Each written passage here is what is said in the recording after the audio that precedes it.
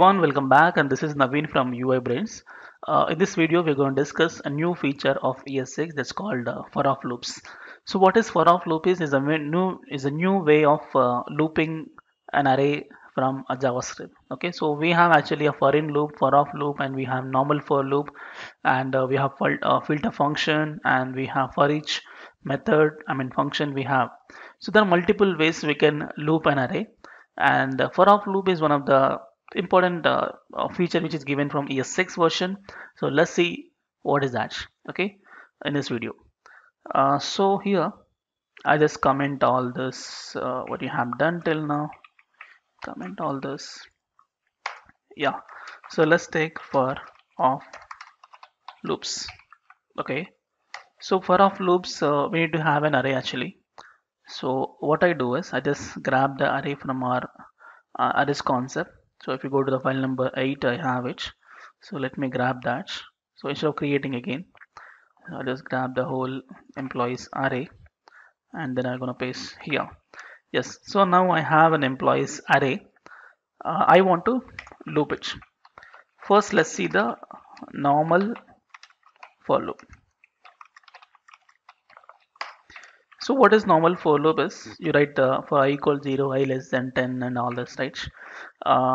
Was the logic what actually you wanted is I want to print only the employee names in the array of each object. I just want to print only the employee names.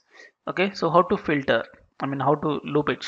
We have a normal for loop. So let's see what is that. So let's result is equal to an empty string. Generally how we write is let I is equal to 0 and I less than or equal to employees dot length. You write less than length or less than or equal to length minus 1. Okay, because last index is length minus 1, and then I plus plus. So here this I indicates the index of each object, right? So let's say let employee, how we get the each employee object is employees of I. You get the each employee object, and what I want to print only the name. So just attach the name to the results. I just write the employee object dot name and some space, or do one thing, dot to uppercase. You can convert that to uppercase, and then finally you just write um, console console.log of results. Okay, so this is actually a normal for loop. So get only the employee names in uppercase from an employees array. So you get the answer as, oh, that's actually I made a mistake. I have to keep that outside.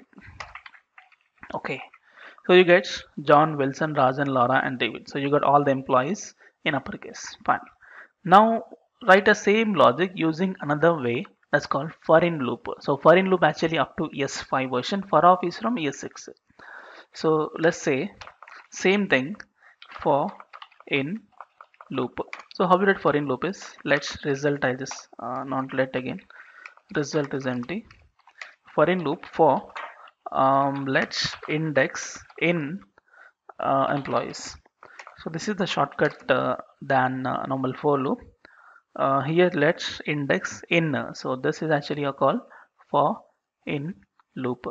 So here you write logic is let employee is equal to employees of index. You're gonna pass it, and then the result is same again like this, and you're gonna say console.log of result. Okay, so let's check. You get the same answer. Now see here, what is ForIn loop is for every iteration of employee or any array, you get every time you get the index. For every iteration you get the index. That's called ForIn loop. And opposite to ForIn is ForOff. So what is ForOff is, instead of ForIn you're gonna write a ForOff. If you write ForOff, what happens is instead of getting every time the index, you get the direct value. That's called ForOff. So let's see what is that. So this is up to ES5. Okay, so now let's see the ForOf loop of ES6. So ForOf loop of ES6 feature. Okay, so let's keep the result as an empty.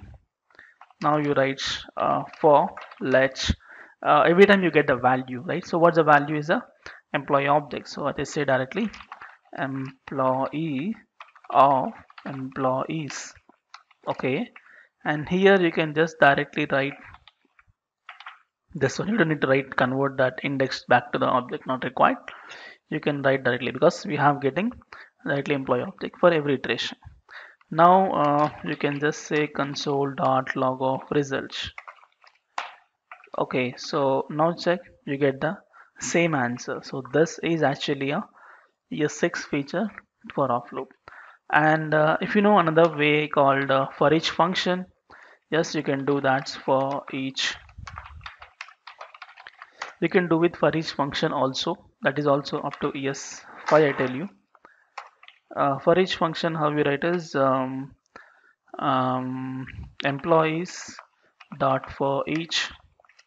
Here you will be having a function that give you each employee object, and you can just assign that to the result. But before that, I just take a result as an empty string, and then you can write console.log of results.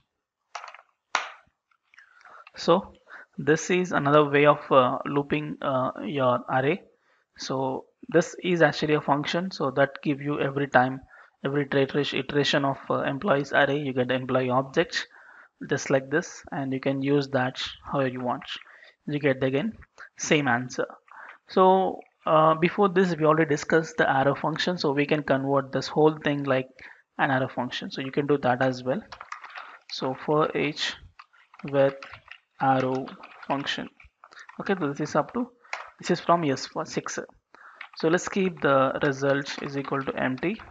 So I'll just do one thing, I just copy this, paste it here. Only one small change I do is instead of this function keyword, I delete, I make an arrow. So this is gonna be the arrow function, and you can get rid of this because you have only single parameter, so you can remove this parenthesis. You get the answer is same. So this is for each function with an arrow feature. Okay, so here I want to discuss actually uh, the way of looping ES6, and we also discuss arrow function. So this is another way. So these many ways you can loop a normal an array. Okay, so that's it. I hope you understand this. So thank you so much for watching, and please subscribe to my channel, and we'll meet in the next video. Thank you.